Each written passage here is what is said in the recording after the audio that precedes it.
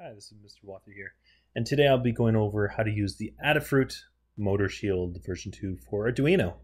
So first things first, what the heck is a shield for Arduino? What is a motor shield?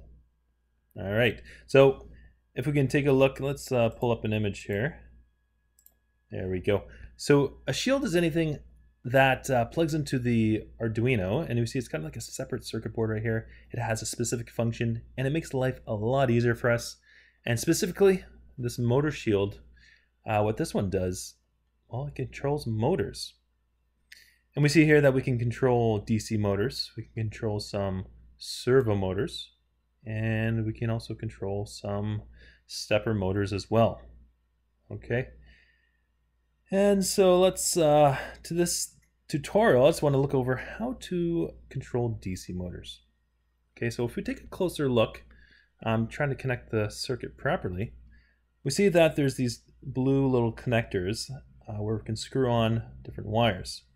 Okay, so we have M1, there's a ground in the middle, we have M2, we have M3, ground in the middle, M4. Okay, so we'll start off by plugging one motor into M1. It doesn't really matter which order you plug in the wires, they screw in the wires. If you flip the wires, it'll just rotate the motor in the opposite direction that you tell it to. Okay, good. So now that we have it physically connected properly, and make sure that it's plugged into your Arduino properly as well, we need to deal with some code. We want to code our motor. And to do this, if we just scroll down this page, and I'll include this link just at the bottom, just below. And right here, first thing we need to do is include the library, okay? And if you remember what we talked when we talked about libraries, you need to make sure the library is installed before you call it up, okay? So first things first, let's open up our Arduino IDE program right here. So we want to click on Sketch, go down to Include Library, and then Manage Libraries. Okay. Luckily for us, this Motor Shield, Adafruit Motor Shield, is in one of the ones here that we can just easily download. So we type in Adafruit, A-D-A-F-R-U-I-T,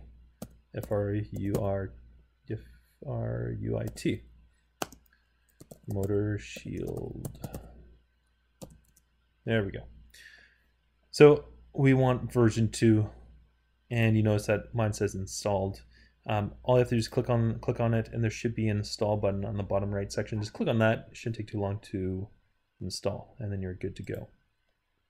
Okay, so let's switch back to the code section here. And the way this tutorial has it, you can easily just click on copy code. Do not click on download file. Just click on copy code, and we'll be going back and forth. Okay, so here we're just including a bunch of different libraries. Right now, you don't, it may look confusing. Don't worry about it. The important thing is you know where to go to get this information. Not so much that you can make it up yourself. We're just calling up 3 different libraries here. Okay, next we want to call up our motor shield, and I'll just put that right there and paste that right there. And again, this is just something that we need to call up before we start our using our motor shield. Next, we want to say that we're using a DC motor, so we'll copy this right here. And I'll post that right above here. And notice one thing here. We have this thing called My Motor. This is just a name. You could call it really almost anything. I call it right motor, left motor, my motor, your motor. It doesn't really matter. And next we have this number right here as well. This number refers to which pins you're plugged into. Okay, so right now we're plugged into M1, so you should have a 1 right here. If you're plugged into 2, guess which number you'd have? That's right, you would have 2. Exciting. Okay, so I'm going to leave this as my motor now, but I'll change it later on. Let's just keep on moving on here. Next, we want to connect to the controller.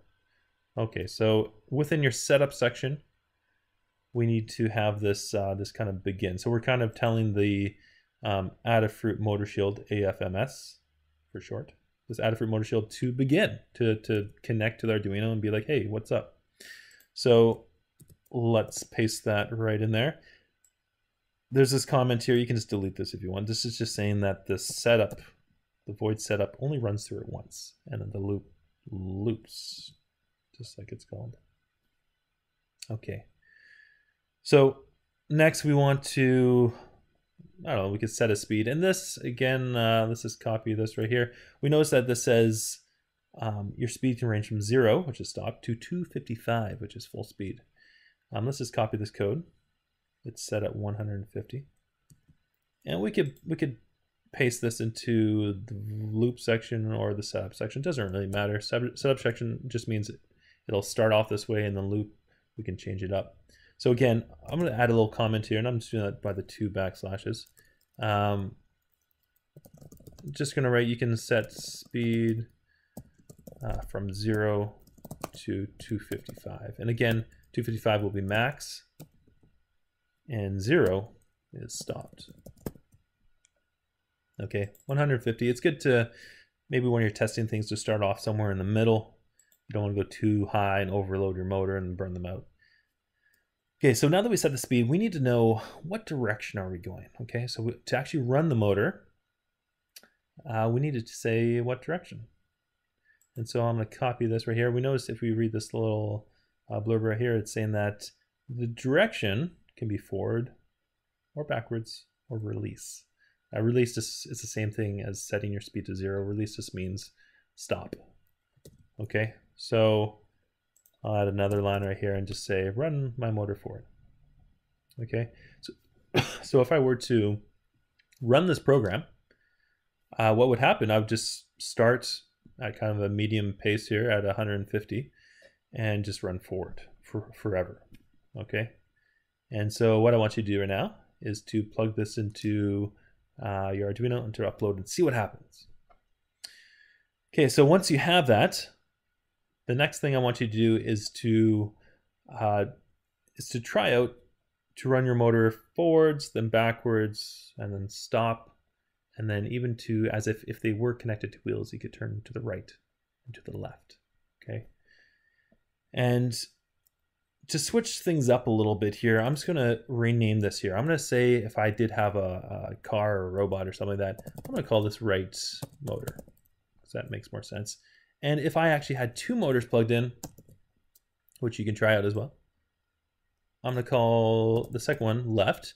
And what I needed to make sure to change right here is that, well, it's not going to be plugged into, they both can't be plugged into the same thing. I want to be able to control them differently. Okay, so I'll have one plugged into M1 and say M2 for the other one. Why not? And so I'll type in 2 right there. Now as I go down along here, I'm actually going to cut this out on my setup and actually paste it down in the loop area. The loop area is what repeats, okay? And so again, we had this, initially we had our motor just going forward. And what I want to do is make both motors run forward, okay? Run motors forward. So I'll have to rename this right motor and to set the speed at 150 and to run it forward. And what I can do here, I can just delete this comment.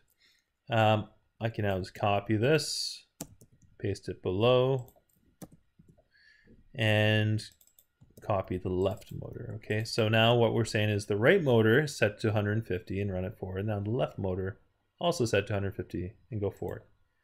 So now what I want to do is go backwards. So again, it's easy just to copy and paste this and then just to change our direction. Okay, say if I want to go backwards, run backwards for the same amount of speed. And I'll just type in right here, backwards. Oh, so you notice how this turned black. I added that extra S. And now it's blue. Blue is what the color that you want. If extra letters in here, it'll be black and you'll get an error when you compile it. So copy that, paste it in there. If you tried to run this, it would not run properly because you'd have this this loop right here loops really quickly, right? So what we actually need to have is a delay statement right here. So we say delay, and when we were using Tinkercad circuits, I think it was called wait, but here delay means the same thing, and this is measured in milliseconds. So I want 1,000 milliseconds or 2,000 milliseconds, which is the same thing as 2 seconds. Make sure I put my semicolon there. And I'll just paste that down here as well. So I have my motor going forward for 2 seconds, and then it switches to running backwards for 2 seconds. And let's just have them stop. So I can, my left motor, and I'm just copying and pasting here. And I'm gonna tell them to release. And you notice how it turns blue, that's the color I want.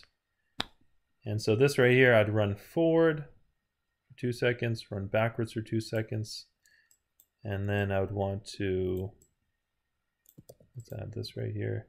Let's stop for 1 second, okay? So you can see, say if you wanted, if this was hooked up to, you know, some sort of robot or car, say if I wanted to take a right-hand turn, I could set my left motor to forward, and I could set my right motor to backwards, and that would rotate my robot around. Okay, so what I want you to do is play around with this, combine them, you know, change one to forward, one to backwards, what happens, okay, and see how that works. Okay, so make sure that you understand that that anytime you're using the motor shield, all this would need to be in here. The things that change is the name right here, and whatever name you use there is what you need to use when you're setting the speed or when you're running, what direction you're running your motor. And the other thing, whichever motor that you named here corresponds with the motor that's plugged into that port, okay?